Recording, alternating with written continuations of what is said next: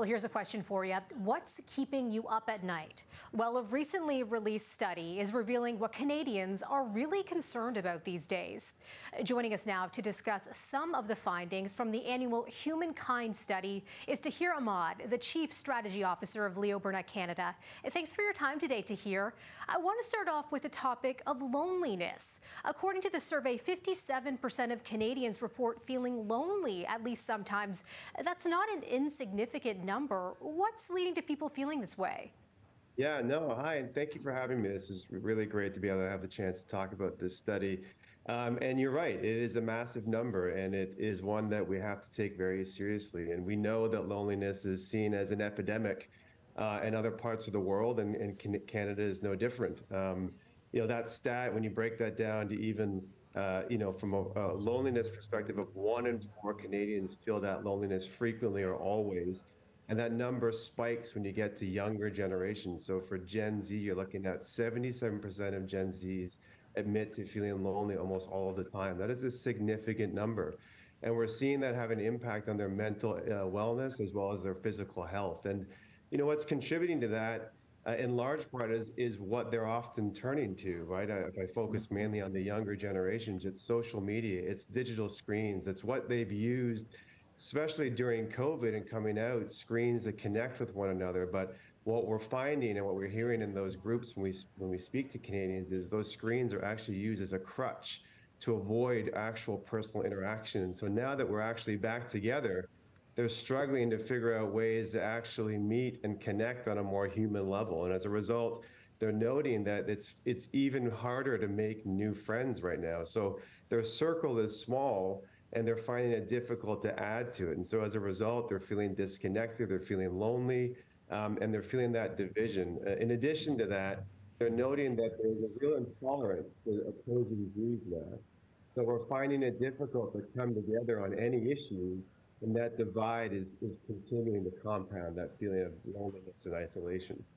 And what seems sky-high inflation has seeped into every aspect of life, with, of course, groceries topping the list. How have Canadians changed their grocery buying habits that you've found? Well, what we heard is that they're just having to focus so much on the essentials. And so, very much to your point, like people are in survival mode. They're anxious, they're stressed about their financial well-being, about economic stability as a whole.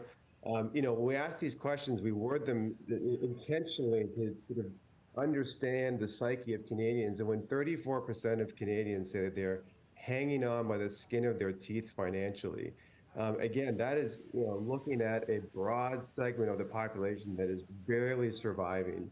And when you look at under 50,000 people earning under 50,000, 51% of them say they will never feel financially secure again. And you think about that, what that means for the long term, to say those words that I'll never feel financially secure or confident or stable again. And that what's interesting about that number is over those making over 100,000, almost 40% still feel the same way. And what we're seeing is that having to make those tough decisions on always essentials, which means there's very little left over for any of the things that I enjoy, no matter where you are, whatever income bracket you're in, having to make those sacrifices is having an impact on how people are living and the quality of their lives. It is concerning to hear about some of the results that you've come across here. Why is it important to dig into how people are feeling at this moment?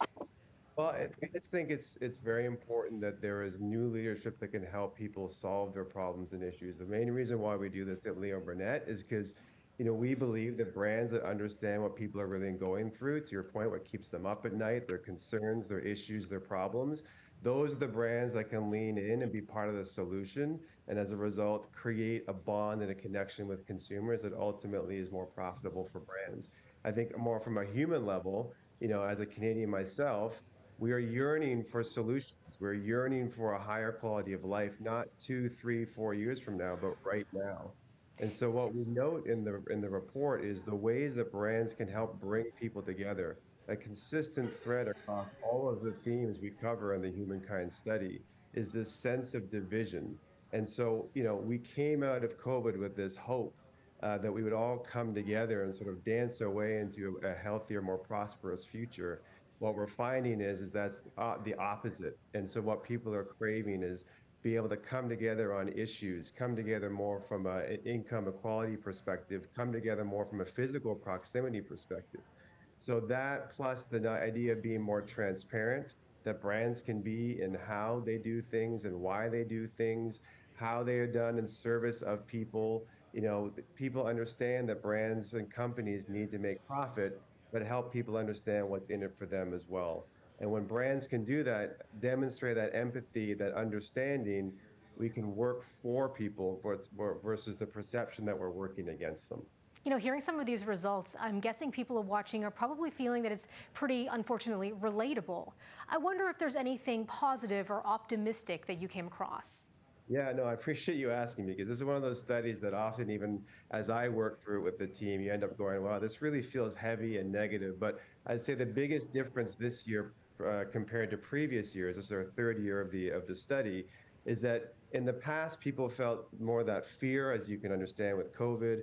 Then there's this feeling of resignation that, life after COVID was not what they anticipated or expected it to be. Now we're seeing that the psyche of Canadians is that they're ready for change.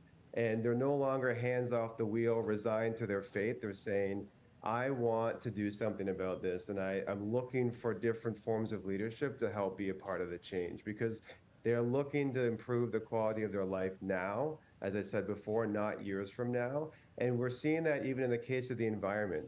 And so that is a persistent issue that's been in the study for 3 years running now.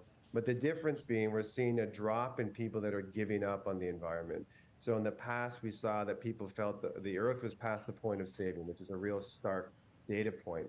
That point dropped 28 points, 23 points from year over year in terms of people saying it's past the point of saving. We're seeing people, all generations, lining up to say, we need to do something, we're prepared to do something, show us how we can be a part of more meaningful change. So that is the biggest takeaway from the study this year, that people are ready to bond together and do something about it, and they're just looking for the right leadership. Interesting. Thanks so much for digging into the findings from the annual Humankind study. I appreciate that to hear. My pleasure. And for the full study, just go to leoburnett.ca. You can download the whole thing.